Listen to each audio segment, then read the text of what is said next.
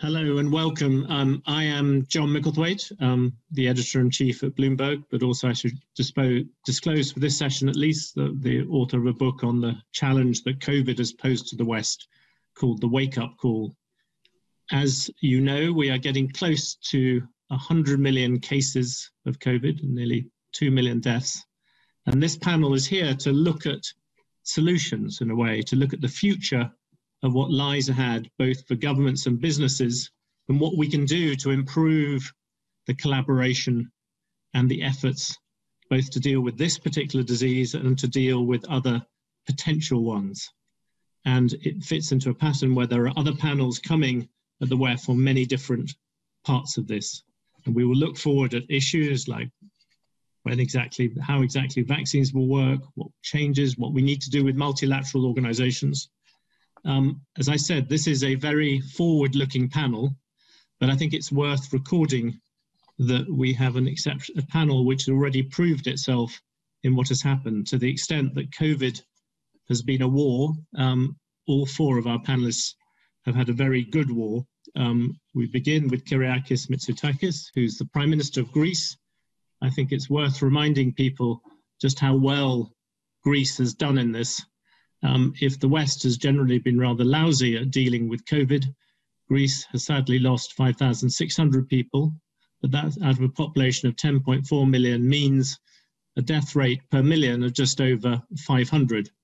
By contrast, Germany, which not that long ago used to rather look down on the Greeks, has a death rate of over 651. The US is up around 1,300 deaths per million. And the UK, from where I am at the moment, is 1,500. So the Prime Minister has done well. Dr. Anthony Fauci, the Director of the National Institute of Allergy and Infectious Diseases, probably needs no introduction at all. America's numbers may be lousy, as I've just said, but in the chaos of the Trump administration, he has been a voice of science and reason. I think it's fair to say that he has reacted to the arrival of the new president a little bit like a hostage being released. But throughout this, I think it's worth noting the enthusiasm with which the Biden administration has turned to him. Nancy Brown is the Chief Executive Officer of the American Heart Association, and she has also been a voice of reason in this particular drama, particularly on the idea of the cost of COVID to the wider healthcare system and what that matters to the wider world. Heart disease, like cancer, has kept on going whilst these other resources have been concentrated on one thing.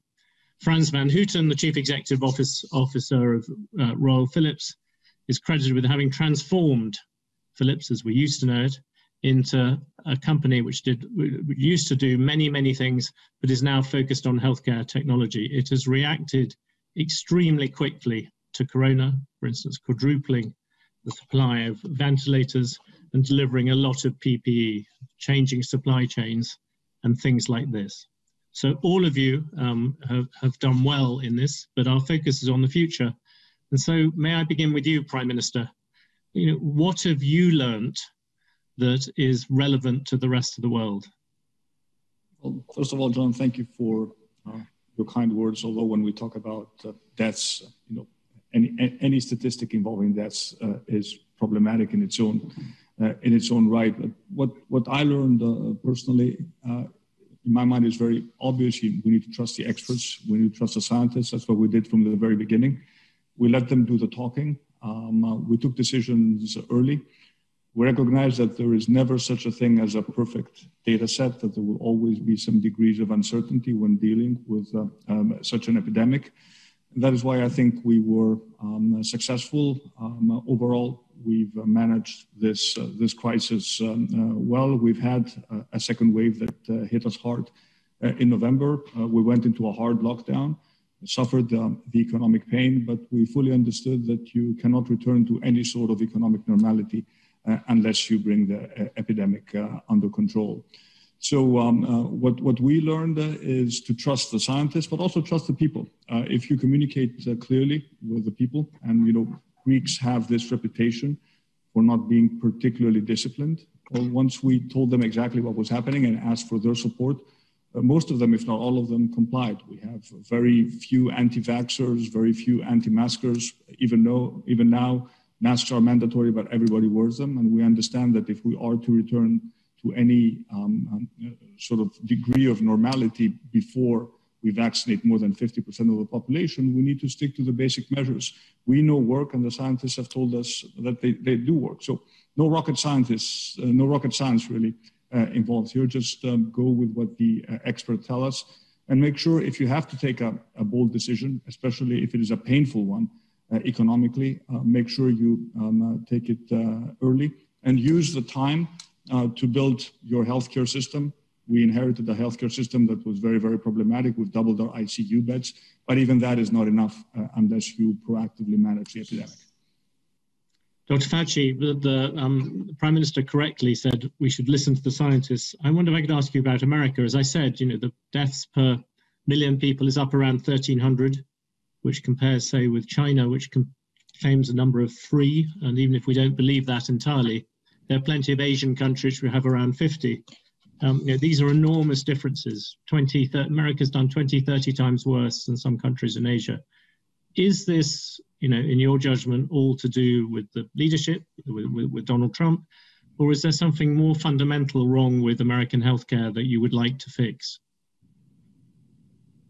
Well, John, there are a few things that are really complicated and overlapping that explain almost the unimaginable that a very, very rich country, which before the outbreak was judged by a number of evaluating organizations to be the best prepared for a pandemic, actually got hit the worst. And I think what it reflects is, I hope, things that we could learn, lessons for the future. First of all, something that the Prime Minister mentioned, we had the opposite. We had a situation where instead of concentrating from the top on the science and realizing that we must make decisions based on data and based on evidence, there was a considerable amount of mixed messaging about what needed to be done from the top down. And that really cost us dearly. The other thing that may involve things that are going on in other countries, but certainly intensively going on in the United States, it makes it extremely problematic to adequately address a public health crisis when you're in the middle of a profound degree of divisiveness in the country. When public health issues become politically charged, like wearing a mask or not becomes a political statement, you cannot imagine how destructive that is to any unified public health message.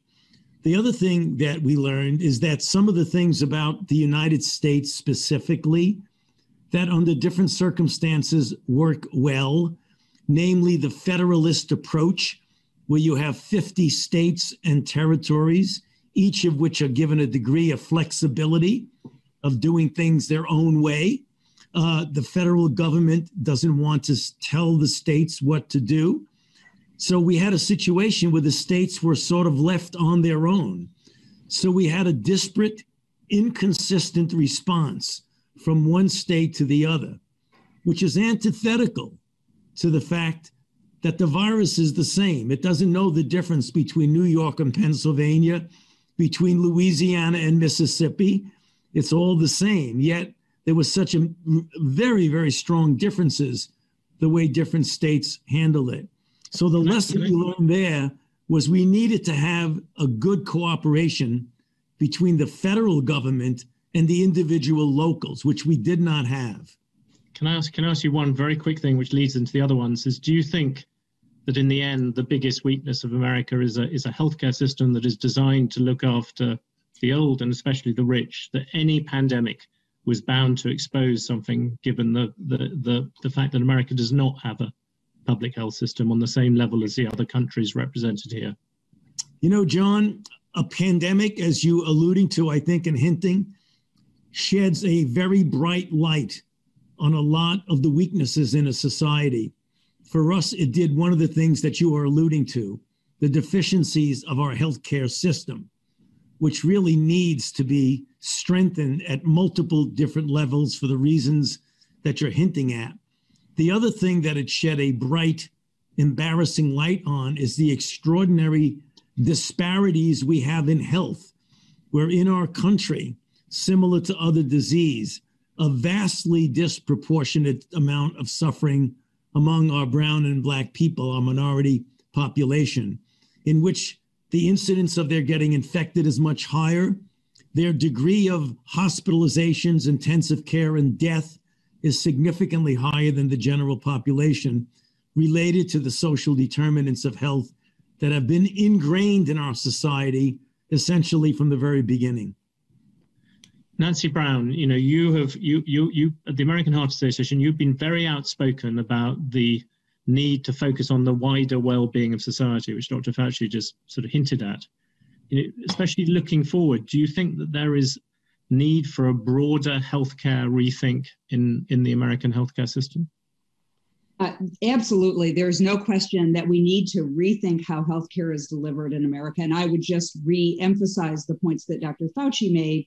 The epidemic absolutely shed a light on the vulnerabilities related to not just the healthcare system, but the public health infrastructure and the supply chain of healthcare in America.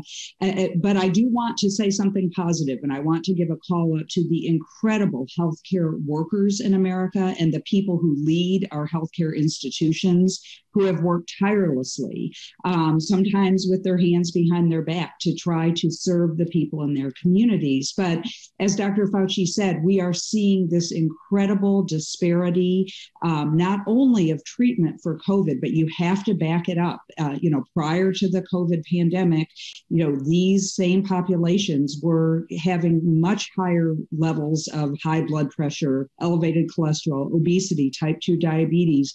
We have found through studies in our own COVID registry that we have at the American Heart Association, of hundreds of hospitals in this country, that those individuals are suffering more greatly. And we also are seeing delays in care. That goes back to the word trust, which we have alluded to, but we haven't called out directly yet. And I think trust in what people are hearing, trust in the healthcare system, all of that matters if we're going to get on the other side of this. Frans van Houten, you have sat there, you've listened to, you've certainly seen this at first hand, the government struggling to deal with these things. From the private sector's point of view, if I gave you power over Europe, or indeed over the Netherlands, what would you do to change the way that... John, to evaluate the lessons, we do have to briefly look back, right? So I noted 5 points for myself, and that is, first of all, there wasn't enough capacity to deal with the spike of the pandemic. And then, of course, there was shortage of beds and so on. So both providers as well as industry, we all had to scramble to expand capacity. So in a way, if SARS would have taught us a lesson, then we could have planned ahead and created more capacity and have the scenarios available about what is needed in terms of capacity. Second point is that I think, and Dr. Fauci, you refer to it, but you need coordinated care, right, between primary care and emergency response and your tertiary centers. And in many countries, that coordination of care was absent or very difficult. And for example, in the Netherlands, we built, as Philips, a national COVID data cloud to enable the transfers of patients from one hospital to the next. That infrastructure just didn't exist, right? So that's my second point. You got to think about how do you organize care among states, among countries, between hospitals, between primary care and secondary care, et cetera, so that your response is orchestrated and efficient and effective. That would be my second point. The third point then is that as you build capacity, you got to have a supply chain that works. Now, we all know that we were in lockdown, but there was also a lot of nationalism. Countries, including in the US and Germany, where countries said, what you produce is for us only. You're not allowed to export it. But in a way, that stops everything because, every product that we make have components from all over the world. Right? And to put it together in Pennsylvania to make a ventilator, I need stuff from the Philippines and China. So that's the third insight, is that when a crisis hits, we should not have the Pavlov reaction to say, well, me first, we need to collaborate in order to scale the response. And then I have a fourth point, and and Nancy, you referred to the incredible heroism of the caregivers, right? but there are ways to deliver care that is more productive, but also better for staff and patient if you use technology. For example, remote patient monitoring reduces the exposure to individual patients. Remote patient monitoring also can support chronic patients while at home. We saw, and we were quickly able to scale teleradiology, telepathology, so that pathologists and radiologists at home could still contribute, to the whole care process. So I think we are going to see, looking forward, a much better usage of data infrastructure, of cloud technologies that enable teleworking between healthcare professionals, but also the doctor-patient relationship. We will have to overcome privacy concerns. In many countries in the world, privacy was a showstopper for all that infrastructure that you need. And you need data when fighting a pandemic and to make care available to everybody that needs it. So I think there's about these 5 lessons that I wanted to bring to the table. Now, that doesn't mean it's solved, right? Because we have then just identified what needs to be done. I would plead for a much better coordinated effort between private and public, and a standing kind of forum where we look at how are you prepared, because there will be other variants of virus, and we need to be prepared for the next wave. Let me jump on that, and we will come back to talk about telehealth. But just to jump at the immediate question, which I think is dominating many countries at the moment, I'm going to come to Dr. Fauci on this because it is basically a scientific one. Is we now have these new variants. We have one, the British variant, which we're responsible. We also have the South African one, and at the moment there seems to be a race between people developing vaccines, which is a good thing.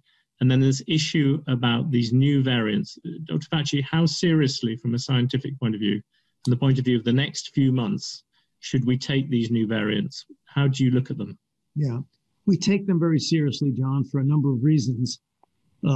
One, the situation, for example, of the variant that is dominant in the UK right now clearly has an increased capability of transmitting, and recent data from the UK indicates that although at first it was felt to not really have an increase in virulence, which means it is more likely to make you seriously ill or kill you, we're finding that that's not the case, that it does have the inherent capability of making you more sick. The thing that we pay a lot of attention to is what is the impact of the variant, which is now in more than 22 states in the United States, as well as in other places throughout the world, on the efficacy of both the vaccines that are now being distributed throughout the world, as well as monoclonal antibodies. The UK I don't want to say the UK variant I think I'll allow you that. I think. No, the reason is because we really got to get away from it, because there tends to be some stigma associated with that. It's not the UK's fault. It just happens to be prevalent there, same way with the Republic of South Africa. But the issue is it does not appear to have a substantial effect at all on the efficacy of the vaccine. So we're pretty good there, but you've got to pay attention to it because it's evolving. Can I ask you one really quick question on that? Yeah. Some people say that people have been delaying the second dose of the vaccine. Does that worry you at all? You're one of the people who's... Yeah, it does. It does. I mean, I could understand the reason why that is being done, but I would be concerned about that, because you don't get full efficacy until you get that second dose. And if you allow suboptimal efficacy, you could actually immunologically select more for mutations when you do that. So that's the reason why, it may not be the case, but it gets risky. And that's the reason why we prefer to keep it on the time that the clinical trials said. For the two that are that we deal with in the United States, Moderna and Pfizer, the second dose for Moderna is 28 days. For Pfizer, it's 21 days. But let me get back to the variant that's now dominant in the Republic of South Africa. That's a bit more problematic, John, because when we've looked at it, and a number of papers are coming now on the preprint journals that are showing that when it comes to the monoclonal antibodies, several of them are completely negated in their efficacy by the mutation, and there seems to be a considerable more threat to vaccine efficacy, even though the cushion of efficacy is sound enough that the vaccines that we're using now will be good against both the mutant in South Africa as well as in the UK. Having said that, this is an evolving situation. So what we need to do and are doing are already looking at making upgraded versions of the vaccine that could address both the South African mutant as well as the one in the UK. So even though right now the vaccines seem to be able to work against them, we need to be prepared to upgrade, and maybe even as a boost later on, or as a bivalent vaccine that goes against both the wild type and the evolving mutants. That's incredibly clear. Prime Minister Mitsotakis, I mean, from Greece's point of view, I think you're one of these countries which has been talking about life returning to normal spring. Do you now feel as if that level's being put back? When do you expect kind of normal activity to come? Well, a lot will depend on the pace of vaccination. All European countries have built their infrastructure. We could deliver many more vaccines. We just don't have access to them. Having said that, and in spite of the delays in terms of approving vaccines, I still think that the European cooperation in terms of purchasing vaccines has been overall a success story. Of course, we will push companies to honor the contracts and deliver vaccines faster.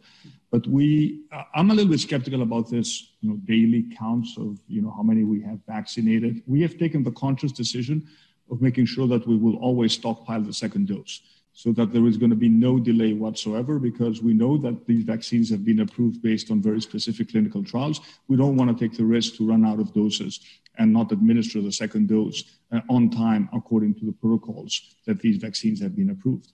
So if we assume that Q2 we will have a big breakthrough in terms of the number of available vaccines, I do expect real mass vaccination to start at some point in March, April, May.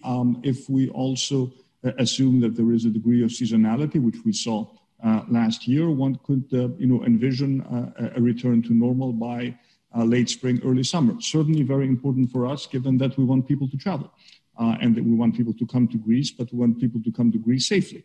That is why we also launched this initiative at the European level regarding some sort of vaccine certification. Obviously now we're vaccinated, close to 2% of the population. It's not a relevant discussion, but it will become relevant at some point sooner rather than later. So the conditions making it easier for people to travel, assuming they have been vaccinated, that is going to be an important topic for Europe as a whole. Until then, it's going to be stop and go. Again, as I've told you, we've opened up our retail activity a few days ago. We're very, very carefully monitoring cases, but all this is taking a big economic hit. We've supported jobs through aggressive furlough schemes, but we know we cannot do that forever. So a lot is really dependent, A, on the vaccination availability, and B, on people complying with the basic rules that we know actually do work. I'm cautiously optimistic on both fronts.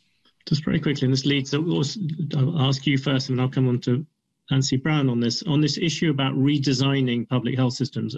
I would imagine at the moment that your entire focus is just purely on trying to keep as many people alive as possible and trying to restart the economy. But have you got a thought about how you would try to redesign healthcare after this? I think COVID has been an accelerator. This is a tremendous opportunity to take a hard look at a public healthcare system which has worked reasonably well, but we can significantly improve it. What is the one thing you would really try to change? Our focus is on prevention and public health. The points that Nancy made, all the underlying diseases that make people sicker. And, once you have a pandemic, they end up in hospital with greater frequency. We've launched a very successful anti-smoking campaign. We've managed to convince Greeks that they should not smoke in cafes and restaurants. And John, how difficult that was. But we were successful. Yeah. We implemented a smoking ban. It does work. You can do that. And my focus is on primary care and technology. that is where I think, the real breakthrough is going to come from. And that's where I think, the new frontier for a public health system really that's where most of my focus, at least, is going to be, post-COVID.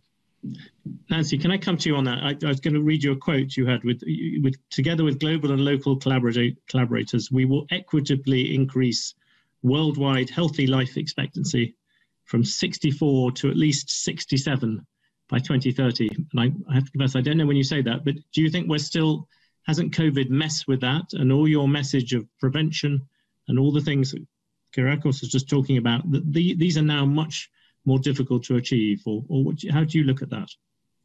Well, I would say they're much more difficult to achieve, but I think the light has been shined on why they're much more critical to achieve. And I might just say that for us to help people live longer, healthier lives in a pandemic or not, it starts with every person having access to high quality, affordable, accessible healthcare.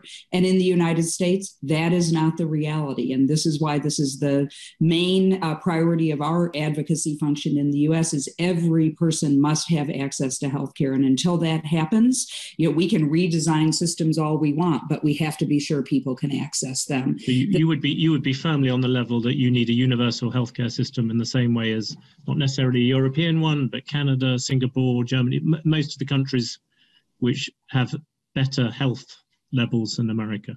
I'm not talking about how the program would be designed, i.e. a universal system versus other systems. I'm talking about people being able to access care when they need it, no matter what system is in place. And in the United States, we have a system that has been built for people who have health insurance, and there's a lot of people who don't have health insurance. I'm not speaking about the model of payment. I'm speaking about the ability of people to access a system through things like the Affordable Care Act and enhancements to that program, which we strongly support. But I do want to say that the system does need to be redesigned. And Frans and I work a lot off to the side on models of redesigning primary care using technology. When you look at the numbers of people that have not accessed routine medical care during the pandemic and how quickly things like telemedicine became a standard of care in the United States, we see real promise in that, providing an opportunity for care to be delivered more quickly, of higher quality, but we have to really, close that last mile and help that become a reality in the US and around the world. We don't need to put Band-Aids on old systems. We need to build new systems. Does that mean a fundamental rethink about what exactly a doctor is? Because as well as anybody that there is a degree of restrictive practice in this. If I just want to go to telemedicine, some doctors want to see you in person. It means probably giving more power to kind of nurses and people like that to be able to make basic decisions. Is that the kind of thing you're hinting at? What I'm hinting at is that our physician community in the US and around the world play a valuable role in designing and directing care for individual patients. And by the way, when we speak about the word trust, in the US, 81% of people who might not trust anything they hear on TV trust their doctor, right? So we're not speaking about replacing physicians. We're talking about making care more accessible to people where care is not as easily accessible, and allowing all healthcare providers to operate at the top of their license. And that's really the goal that we have. In places like in rural America, you don't often hear about healthcare in rural America where hospitals are shutting down and it's hard to access care. People have to be flown to get, if they're having a heart attack or a stroke, to get care in the nearest city. We have to find new models and new ways. And when those models are built effectively, care does not suffer. We've seen that as an example during the pandemic with stroke care in the United States. At the American Heart Association, we've spent 20 years building stroke systems of care, building primary stroke centers, comprehensive centers where appropriate care can be delivered, thrombectomies and TPA administration, changing laws in communities so people can be transferred to the right hospital. And during the pandemic, in papers that we will soon publish, you will see that the stroke system of care was there to support people who had a stroke during the pandemic. All of these things matter when we get back to the individual patient. Mr. Van Houten, you look at Philips, you mentioned telemedicine. Do you think governments understand the full, just focus on telemedicine because we haven't got a huge amount of time, but on telemedicine, do you think that the promise is there? What should governments do to enable that? Well, rather than a wholesale change of system, John, that you refer to between US and UK, I don't think that it's necessary, but we got to put in place the incentives that the system can change. So I agree with the Prime Minister. We need to enable the first line care, primary care, to be involved in that community, backed up by the specialists of the hospitals. This is exactly where telehealth can be effective between care professionals. We are working, for example, with the Department of Defense on algorithms to much earlier detect infection. This can aid a first-line health worker in their diagnosis.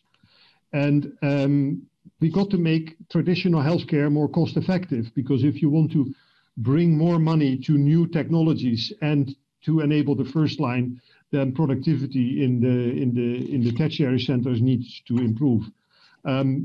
The remote patient engagement and wearables will help very much to avoid that people need to come to the hospital, so that a teleconsult can also be effective. I'm an optimist. I believe that COVID is an accelerator in this, and that the acceptance of these new care models is going to accelerate. What we need from governments is the courage to shift policies and to enable primary care physicians to do what they need to do, and also to encourage the collaboration, which may need changes in incentive systems and in reimbursement, so that it actually becomes a requirement. And then we move to the world of value-based care that Nancy and I are very much involved with.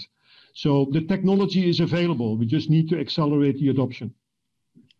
Can we look at the multilateral approach? You've all talked a lot about things that happen within countries, but as I think Dr. Fauci said at the beginning, this is a disease that does not respect borders.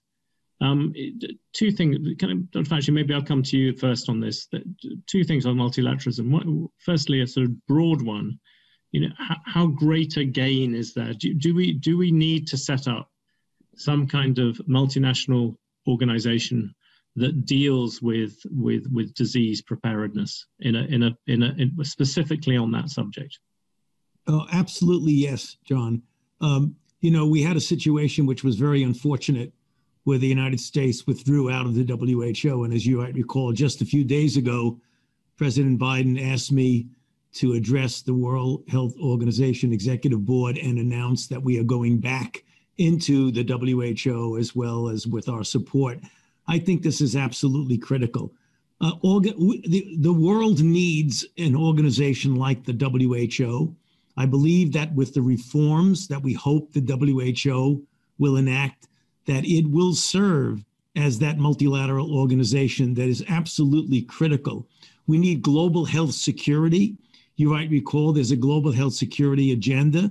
We need transparency, communication, coordination, collaboration, and the solidarity that we all talk about.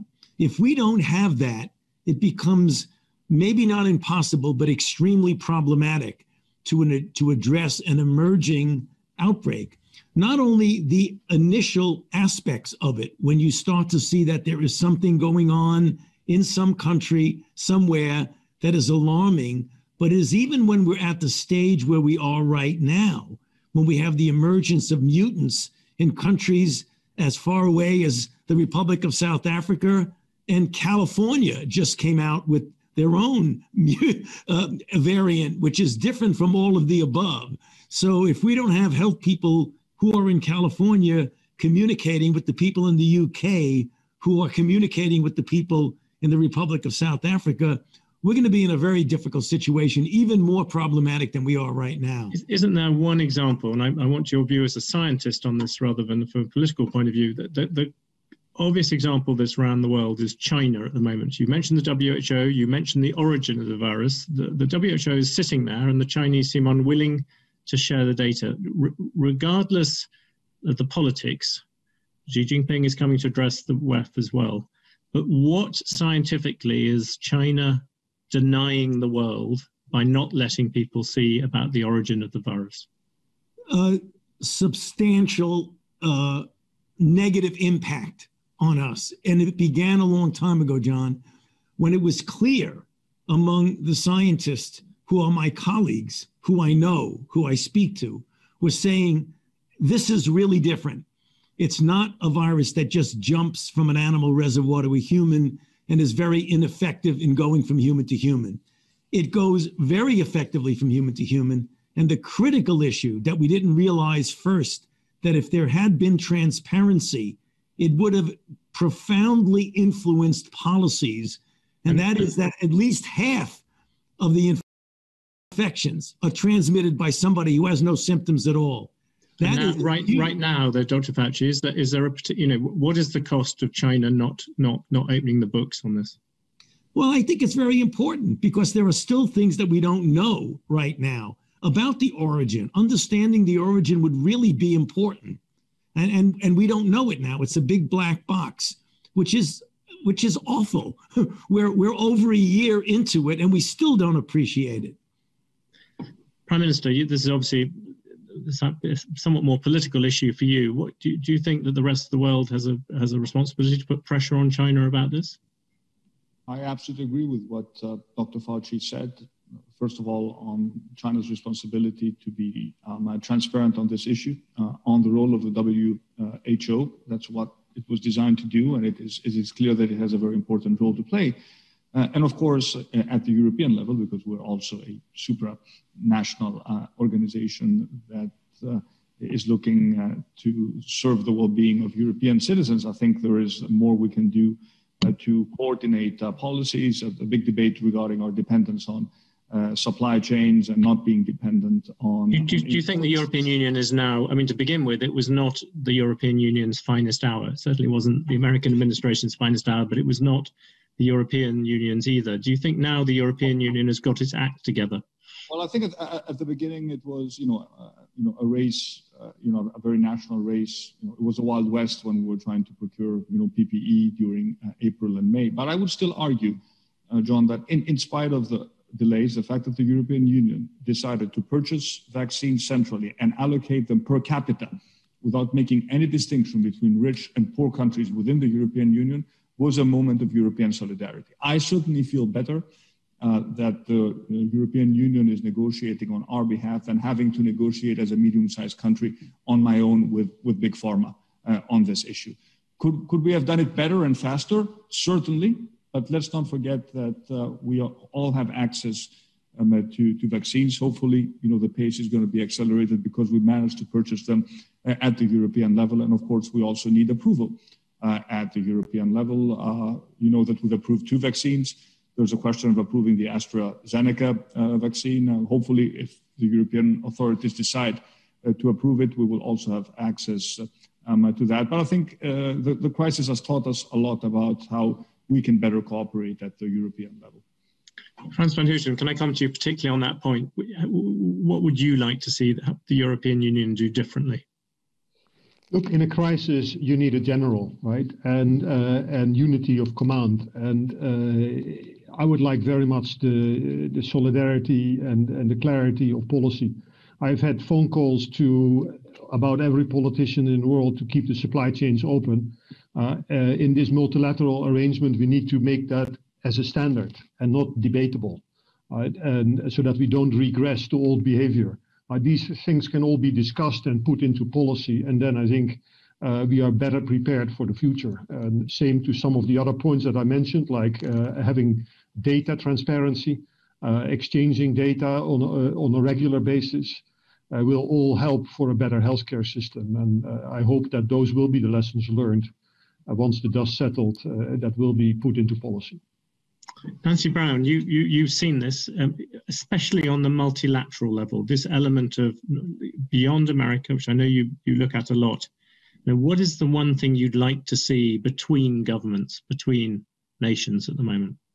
I think the coordination that we've heard about is really critical. And Dr. Fauci mentioned the word solidarity. There's a really good model in science and research. There's a international consortium of researchers working together across countries on COVID therapeutics in a solidarity trial being conducted in more than a dozen countries. This can be done, supported by governments, and we think it's very important.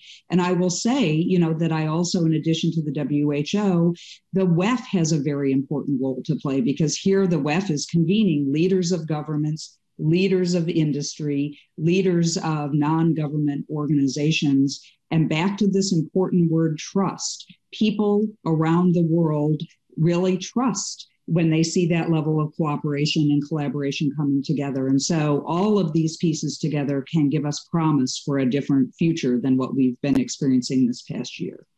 Would you like to see a particular thing targeted at this issue of dealing with infectious diseases on a kind of global level, that you see some people calling for a need for people to do the equivalent of a sort of Manhattan Project of looking at this in a much bigger way?